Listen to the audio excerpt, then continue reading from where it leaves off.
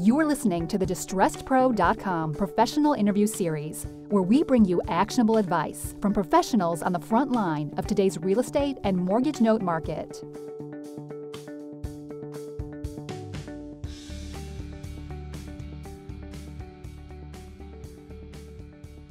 Welcome back, everybody, to another episode of the Distressed Pro Professional Podcast Series.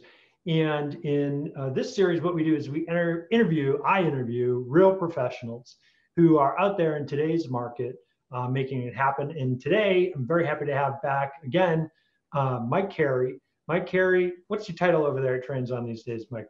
Senior Vice President - Sales. Perfect. So Mike Carey over at Tranzon Auction Properties. Tranzon, if you don't know, is a nationwide network of real estate auction and also some brokerage company. And it's who I used to work with, covering the Southern New England territory. And Mike and I together, we've sold, I don't know, Mike, together, a lot of stuff. We were on a roll there for quite a few years, right after the crisis. So, yeah. Office properties, condo development, subdivisions, gas stations, hotels. Remember that development deal up in the Worcester suburbs? Yes. That was fantastic. It's like an age-restricted deal. Yes. Yeah. That was the thing for a while. Everybody you had to do these age-restricted deals, and then all of a sudden that wasn't a good idea anymore. Yep. Turns out old people don't want to live in Massachusetts. Right? Turns out old people don't want to live with old people. True story. But Mike is probably one of the most experienced folks I know in working with institutional sellers of specifically commercial property. He's been on all sides of commercial real estate, default, delinquency, and foreclosure. Sold plenty of commercial notes, has brought the gavel down for commercial foreclosure auctions, has sold commercial REO for big banks, for small community banks, for hedge funds, for what am I missing? Insurance companies, probably, like virtually anyone who owns real estate or real estate debt. Am I right? Correct. Yeah. So I asked him to come on here today because if you've looked up recently, you know that commercial real estate is in a really weird place right now as a result of COVID-19 and all that goes with that. And so I asked Mike to come on here and talk about a couple of things. First thing we want to talk about today is I want to talk a little bit about selling a commercial property at auction and sort of the differences. You know, a lot of people think about foreclosure and they think about like a courthouse steps, you know, and you walk out there and you get $5,000 in your pocket, it's sight unseen, and bing, bang, boom, and you don't know what's happened, and the property's sold, or maybe it isn't. And that's not the kind of auction that Mike runs. And so I want to talk a little bit about that and the difference of what goes into maximizing a sale, especially on a very defined time frame. After that, we're going to talk about just a couple of strategies, maybe a couple of war stories, and what we're seeing right now, what Mike's hearing in the market. And so with that, let's kick it off, Mike, and tell us a little bit about, if we could just start with sort of dispelling that foreclosure auction idea for anyone who's, you know, not been involved in a real sales like you do. Yeah, I mean, you know, you alluded to, you know, we do a variety of different things from a consulting basis to a sales basis to a brokerage basis. And I mean, our core business is the marketing of assets in less than 90 days. And our clients are, you know, they have to have some sort of time anxiety. If they don't have time anxiety, if you have time on your side, you don't need me. I bring no value to the transaction for you. You know, and so that historically business has come from institutional sellers who look at those things and say, look, we have a core business that's way over here that has nothing to do with what this is. We don't want to own this. Like, we want to make sure that we expose it to the market. We want to make sure we've done a good job. finding buyers, and we want to use a process that helps maximize value as much as possible. And at the end of the day, our goal is to sell. I mean, all things being equal, if it's close, we're going to say yes. And so, you know, well, that's what we do. I had the pleasure when I first got in this business of finding myself in an interesting position where we had a relationship with a federal lender, and they had a portfolio of loans that had really been charged off, but there was collateral and personal guarantees and a variety of other things that were still associated with it. And in that, I literally was handed files, would start basically with a title search to make sure that the lien still existed and find out what else was on it. And then, I mean, from there, it'd take hundreds of files, and I would work down to maybe 8 to 12. And then I would literally get on a plane and rent a car, and I'd go drive around West Texas for a week. And I would knock on people's doors and say, hey, you know, you own this asset. We have this very old lien that's not extinguishable. And, you know, the good news is somebody's here to help work it out. Some of those ended up being workouts. Some of them ended up being, you know, lump sum payments. Some of them ended up being completely dead ends. Some of them ended up being foreclosures or note sales. And with that, it was really interesting because I got to do, I did foreclosures in a 18-month period. I managed foreclosures in 30 states. Wow. And so I got a real understanding for the process in each state, which is dramatically different.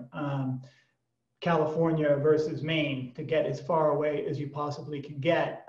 Dramatically different processes, dramatically different standard operating procedures. And what I learned was that in that process, there's some flexibility. You have to meet the legal requirements. You know, there's kind of a minimum legal requirement no matter what you do. But if your goal is to not own something at the end of a foreclosure process, there are ways that in any jurisdiction that you can at least try to make sure that you have buyers who are well informed. I was just working on another article myself, you know, because I got a call from an appraiser, you know, and they said, hey, what's the discount for auction? And I hear that, and it just makes me cringe. Sure. You know, I'm like, I just want to like reach to the phone and strangle people. And I'm like, look, there's no discount for auction. Like, the process is the process. Auctions, the auction process has been around for thousands of years, you know, and people pay more than fair market value. I don't know how you want to define fair market value, but like, let's just to use your vernacular. I said, what people discount for is people discount for lack of information. Mm-hmm. You know, and sometimes people can discount for cash. Sometimes people can discount for quick close. Like, you know, and as a seller, you know, you have this kind of like, I have these demands that are over here. These are the things that matter to me. Price is one of them. Timing is one of them. Process is one of them. You know, and if you can, you're never going to get them all met, maybe, but probably not. But if you can get as many as you need met, then you win. And so if time is important to you, you may have to sacrifice price, you know, but you don't necessarily have to sacrifice all the price, because if you can get people information, they can be informed purchasers. You know, if you can't get people in buildings, if you can't get them rent rolls, if you can't get them historicals, if you can't get them environmental, if you can't get, you know what I mean? Then yes, they're going to discount, because we all would discount. You don't know what you're buying at that point. And so you have to build in some concessions for the unknown. Sure. Got to price the uncertainty. And that's one of the things that I feel like Tranzon in particular has always done a really good job at, and should take pride in, is the sort of laying the information bare before, you know, all of the, you know, the potential market for it. I mean, we work really hard to front load what would be a typical post-contract due diligence period. Right. So talk just a little bit about that, because I think that due diligence piece is something that, you know, that really scares people. They say, well, I'm going to show up and I'm going to have to put this non-refundable deposit down. I don't get to find anything out about this sale. I don't, you know, but that's not really how you guys tend to operate. And that's not really how you get the best price at a sale like that, is it? No, and I mean, we work for the seller, we work for the mortgagee in a foreclosure situation, the lender. That being said, I spend most of my time waiting on buyers.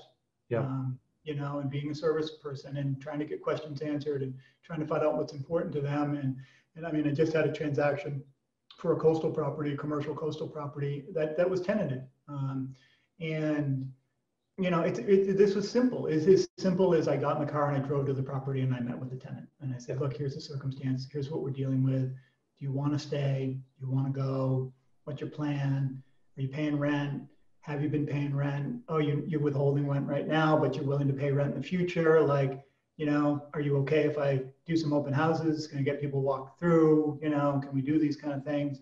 And that worked out well. It came together well. They were cooperative. We sold it to an investor who's going to keep them as a tenant. We had 8 bidders at the auction. Yeah. There are some things. I mean, I can't promise it. You've been around. There are some things that sometimes you can't answer.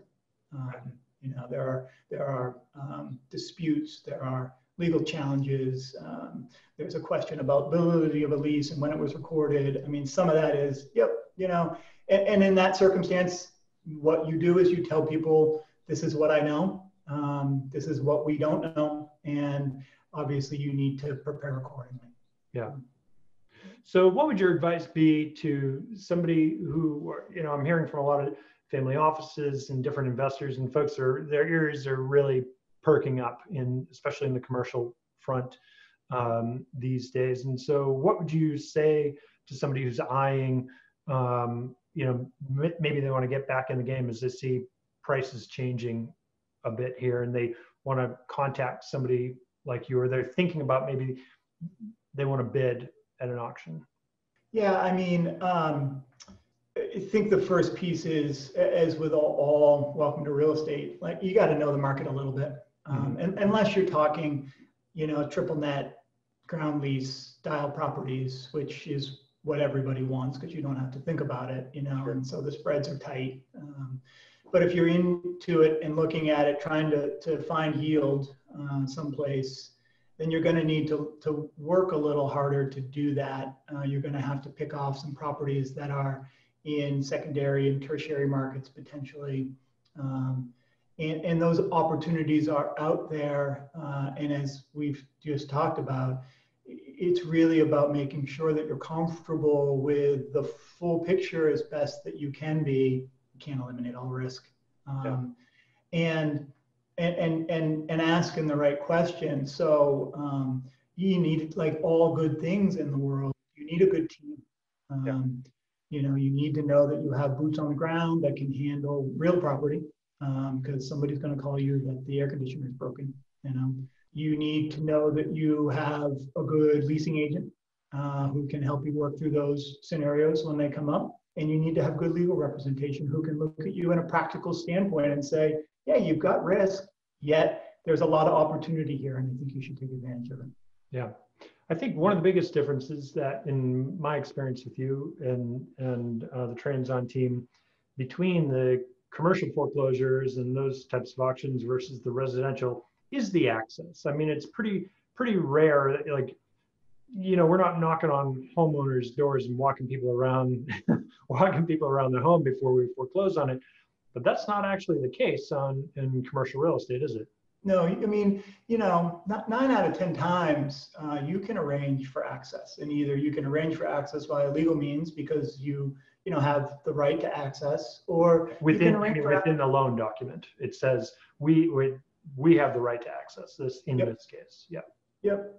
Or you can arrange for access by being a nice person. That's a novel idea.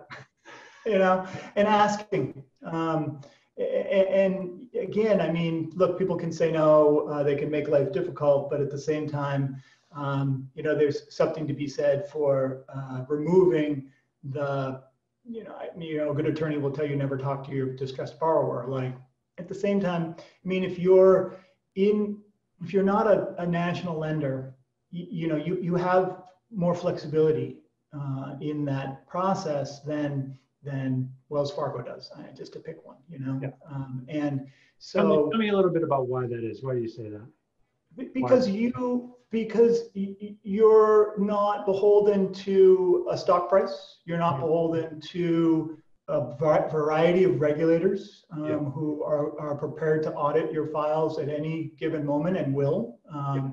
You know, you also don't necessarily have the world's deepest pockets. And so from that perspective, you know, the dollars and cents that people see when they're like, oh, I'm going to take so-and-so national bank to court, you know, there's no purpose in taking me as an individual note investor to court. I don't really have much that you can get, you know. And then you also have more flexibility on terms, timing, price, process, you know, back to cash for keys, reduced rents, you know, stay here and just keep an eye on it. Here's a rental agreement, you know, just let's work that out. You know, and that's the grinding work that it takes to find the extra 2, 10, 200%. Yeah. You know? So you're bringing a commercial property to auction. I call you up beforehand. I say, I want to buy the note. What do you tell me? I say that's it. I love that idea, depending on the circumstance. You know, I mean, some of it's very dependent on who my client is. I mean, I'm going to roll the war story. I mean, I earlier this year, pre-COVID, not quite, I mean, when everybody was freaking out about COVID. So it was January and February. I had a transaction going on that was a foreclosure for a mixed-use building, restaurant and apartments, and a little bit of retail in a great city, and was actually a hard money lender that I was working for. It was a short-term loan that had matured and was in default. And we were approached by a regular bidder, frankly, of assets. And he said, hey, can I buy the note? And I said, yeah, it's an interesting question. Let me find out. And the answer eventually was yes. Candidly, there was not much discount, really negligible. It was probably as close to a par transaction as I've ever done. And, you know, this note purchaser was looking, he wants to own the building, you know, and he doesn't own it yet. It's been 9 months, 8 months. Variety of things have happened since then. I don't know that with or without COVID, it would have made much of a difference. But at the end of the day, he's either going to have a very nice loan that gets paid off and he makes a little bit of money on it, or he's going to have a building that he's happy to own.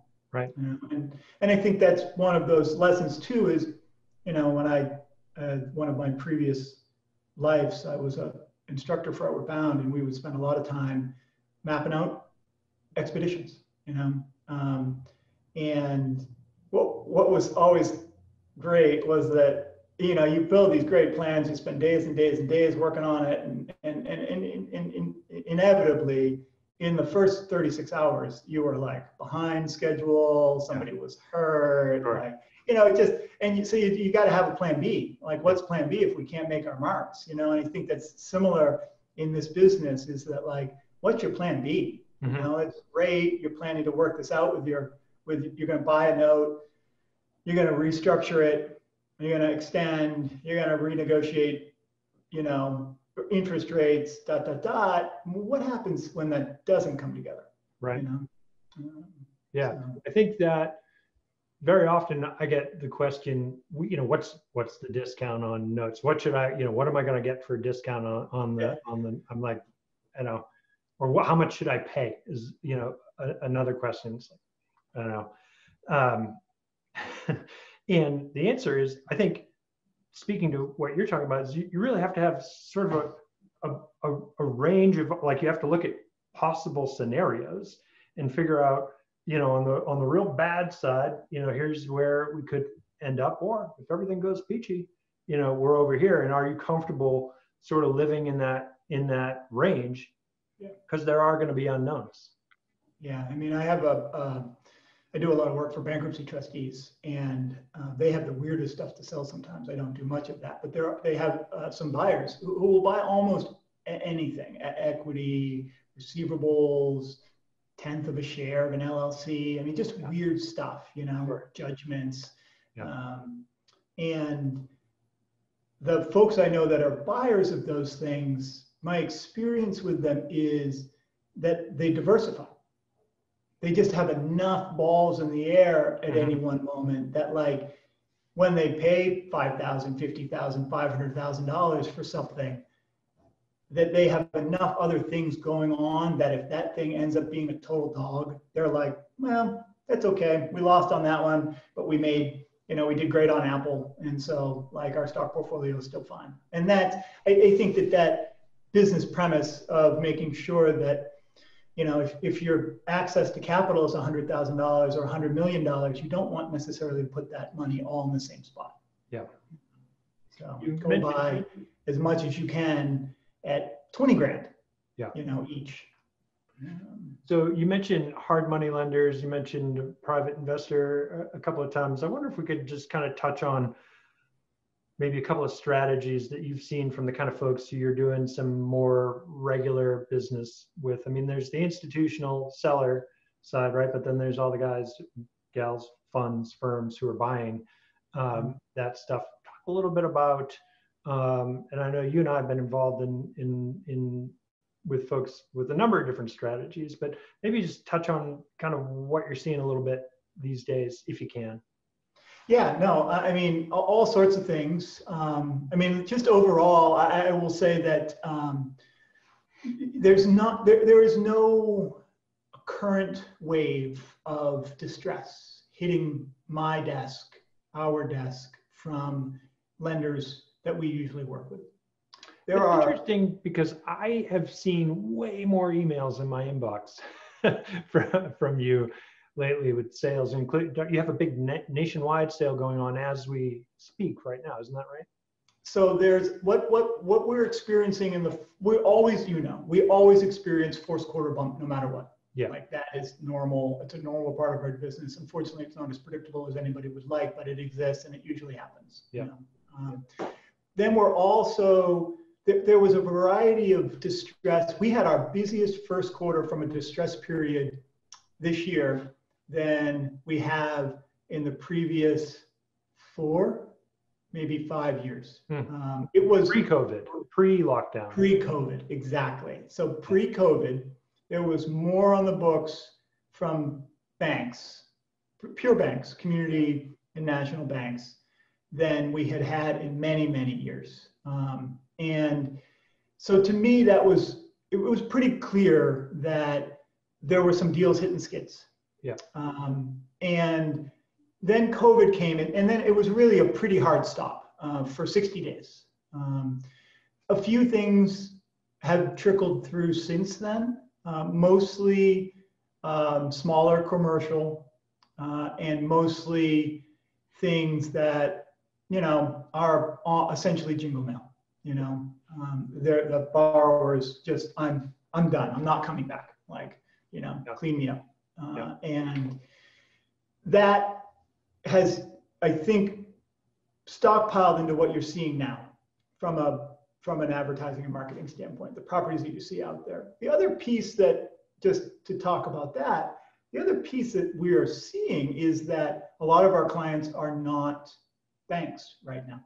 They're whatever you want to call them, private equity, some direct owners, some estate stuff, all of that stuff is trickling up. And that's partly people trying to read crystal balls and saying, this market feels too good. Yeah. It feels like the right time for me to exit. Part of it is just demographics. It's just the age of people. I've owned this thing for 20 years. I don't want to own it anymore. My kids don't want it, and I'm ready to get out. Yeah. So, I mean, we know defaults are soaring and all that, and that leases aren't being paid. And I know you don't have a crystal ball, but presumably at some point someone pays the piper, isn't that right? And when do you have any sort of feel from? I know you're probably on the phone with workout folks all week, banks all week, every week. Is just not hitting their desks yet, or it's all on pause until they figure out what's going on, or what's happening with that? Yes. So, I mean, some of it is simply just pegged to the fact that even from a commercial standpoint, people are kind of benchmarking the Fannie Freddie, moratoriums, just so that they don't end up, being massive red flags out there. Yeah. The other piece is that all these, most of the COVID forbearances expire next week. And it will be, and I know from talking to, I get better information from creditors' rights attorneys. Okay. Because they get the initial update. Here's what we need you to move on. Here's the files, ... Yeah. And they're probably, depending on the jurisdiction, 3 to 6 weeks ahead of engagement of me. And so they're indicating that there feels like less patience from the lender side. That is, hey, you had your time, and we're ready to give you more time, but why? Yeah. Give me a reason. Because at the end of this, if you can't hit me a 10-week cash flow that's starting to show some improvements, we're going to have some problems. The other piece of that is that I think for a note investor in particular, it's an interesting moment, because my sense is that there are what we would call kind of small business balance loans, not like small business administration loans, but under $1 million small business loans, that there are going to be some business owners who look at that and say, I'm not ready to write a check for $10,000, $100,000, $1 million in order to bring myself current, to sign another note, to whatever. I'm 63 years old, and I've done okay. My retirement's kind of okay. I don't want to dig another hole. And I think that some of those folks will exit. They will just exit their industry and say, I'm done. And there's lenders who won't want to necessarily work out, they won't want to take all those things to foreclosure. And so I think that there are some, that may be low-hanging fruit for folks out there to say, well, I can go in and grab these things. It's basically an asset purchase, and I can own the note, I can foreclose, I can own the asset, I can improve it, I can put it on the market, and I can sell it. Yeah. Let's talk about who should be in touch with you. I think there's sort of a variety of folks, maybe commercial brokers, certainly, right? Maybe you talk about how you might work with them, and if you're a lender, if you're a note investor, if you're a buyer, how should they get in touch with you, and how do you work with those folks?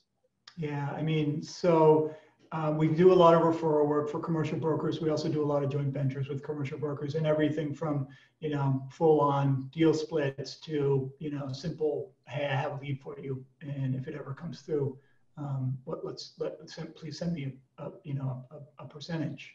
Sure. And that's nationally. You work with all the time. Wherever they are. Yep. Yeah.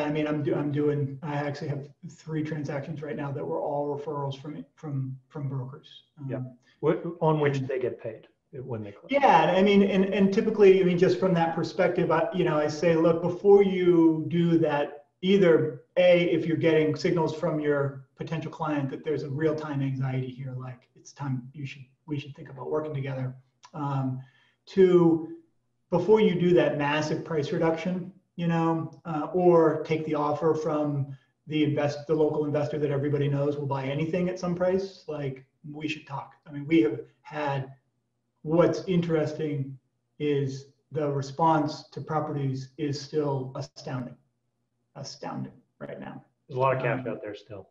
It's a lot of cash out there still. Yeah. Now you're probably, I'd imagine, smelling a little blood in the water. That's the feeling anyway. Yep. Yeah. Yep. For note buyer, one of the things, just to roll back, is, you'd asked about, hey, I want to buy the note. Can I do that? If you want to be a note purchaser, pick up the phone and call the person that's listed on the website and say, I want to be a note purchaser. Yeah. There are quite a few lenders who will exit. There are some who, by the time they get to that process, are like, too late. Yeah. I'm already, and so it's not worth the time to try to negotiate a note deal. And unfortunately, they've also been around the horn enough with people who are like, oh, I'm a note buyer, and then they come back and they get an offer that is, I'll make it up, it's $100 million asset, and they get an offer for $135,000, and you're like, no, come on, we thought we were real, and then is a note purchaser who's trying to work out assets sooner rather than later, typically. The initial call is really a consultation.